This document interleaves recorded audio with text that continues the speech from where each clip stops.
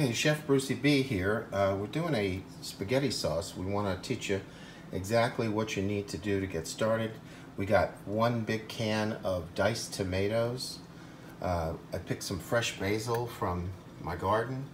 And then of course you can get some tomato sauce, some extra tomato sauce from either Walmart or one of your grocery stores, your favorite stores. And you put that all together in the pot. So we've got basically tomato sauce, diced tomatoes, and basil so far. And we'll be back with the rest of the ingredients in a moment. Brucey B here again.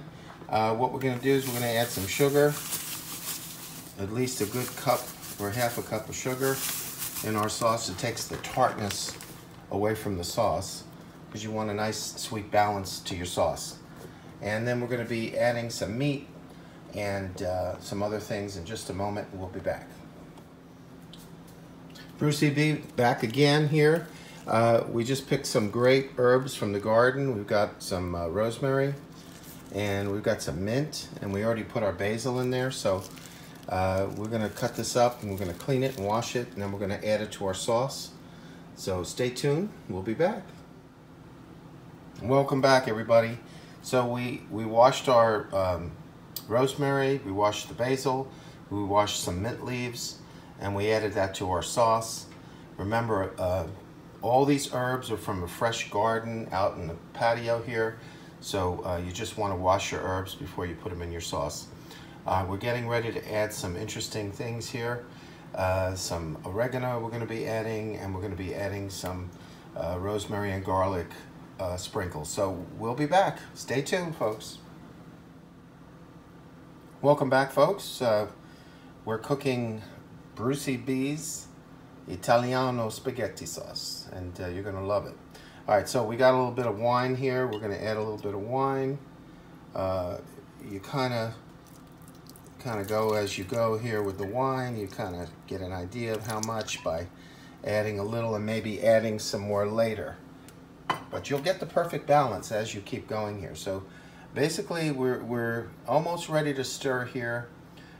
You want your flame, low flame. You want to cook the spaghetti sauce a while. I'd say a good couple hours before it's really ready. And of course, you want to cook it with the lid on and not such a high flame.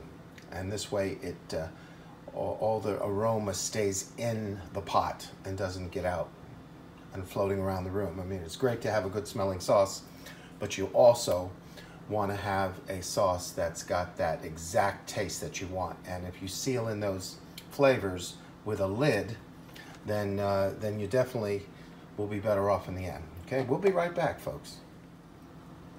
Okay, folks, welcome back. What we're going to do now is we're going to use some ricotta sauce, ricotta cheese, rather.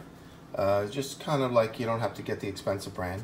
We're going to put this cheese in the sauce, so it's going to be really, really good. And then we'll be ready to start stirring in just a moment. So we'll be right back. First, we got the ricotta cheese, and then we got the olive oil, and we're almost done with our ingredients. Welcome back, folks. We just put our ricotta cheese in there. We're going to add our olive oil now. And as I said many times, as far as what to balance out on each ingredient, I can't really tell you that because I go by hit and miss. So, and you will do the same as you get the idea of taste.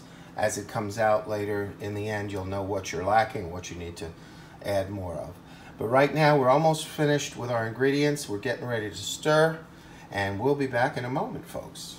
Stay tuned for Brucey B's spaghetti sauce. Okay, welcome back. So as you see, we're stirring this sauce. We've got all those ingredients in there. Remember, you want to cook this for at least a couple of hours, and you'll be ready to taste it about then. But right now, we're going to put the lid on, and we're going to get our meat ready. Remember, it's about a pound of meat, ground beef, ground chuck, and we're going to add that to the sauce. So we're going to have a meat sauce. So this is Brucey B's Tomato Italiano meat sauce. And we'll be back. Welcome back, folks. So basically, it's been cooking for about 10 minutes right now, but we want to stir it around occasionally.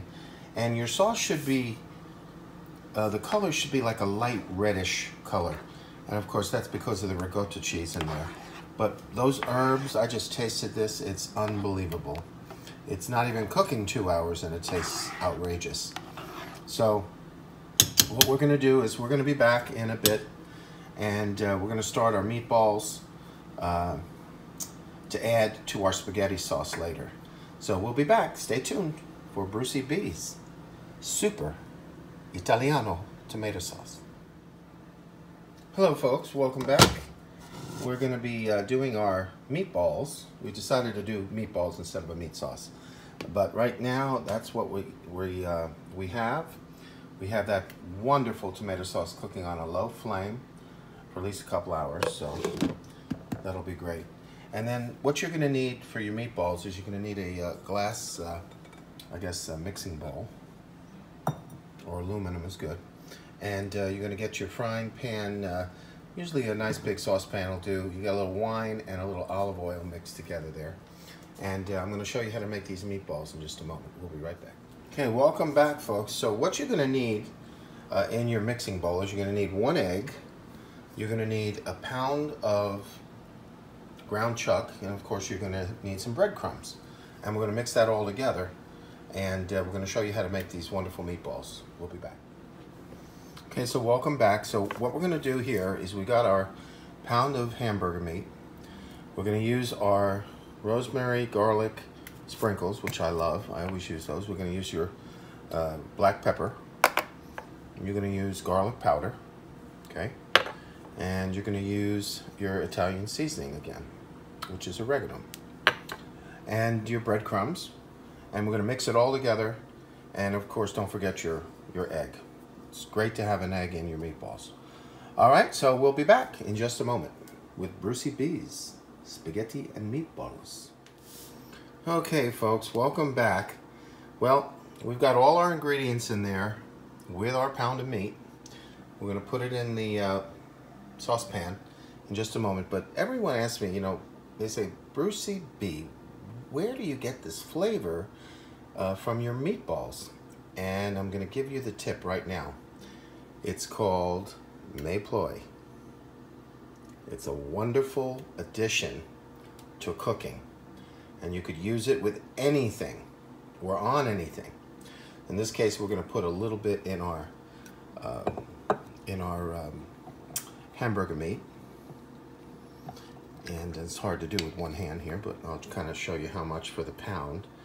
You want to put at least 3 tablespoons in there, okay? And then you're going to mix that up. And we'll be back, folks, in just a moment, and we're going to put it in the saucepan, and we're going to show you how to cook these meatballs. Welcome back, folks. So as you can see, we've got our meatballs in our saucepan with some olive oil and red wine, and we're going to cook this on a small flame. You don't want to burn the meatballs, and they're going to take a while, so you got to turn them here and there because they are round and they need to be spun around here.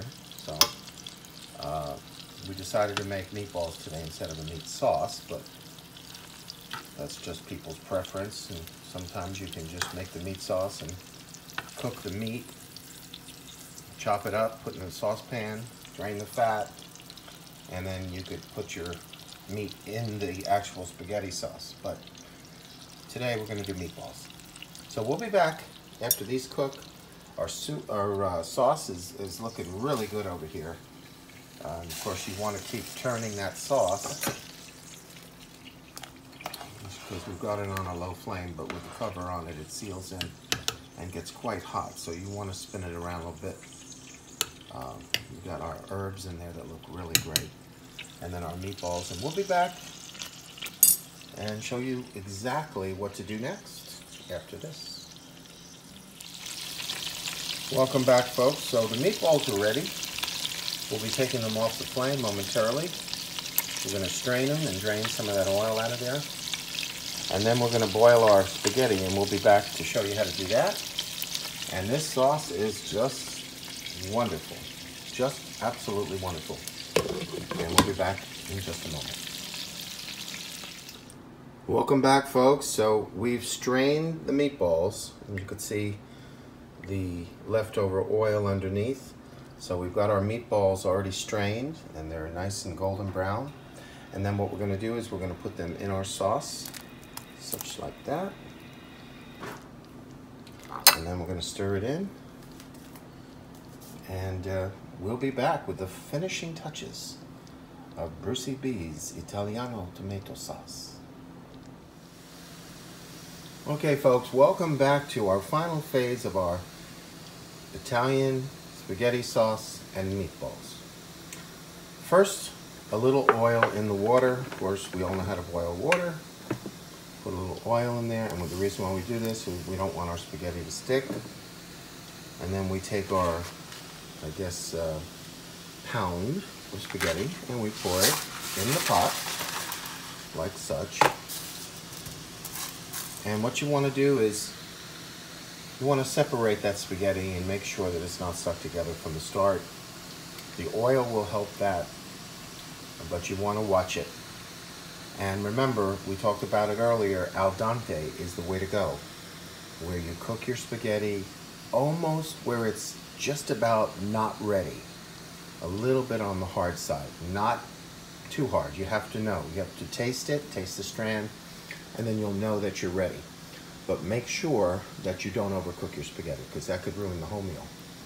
Okay, and if you want to take a glance, our spaghetti sauce is ready. Boy, does that look good. And we're going to show you the final product in just a moment. We'll be back.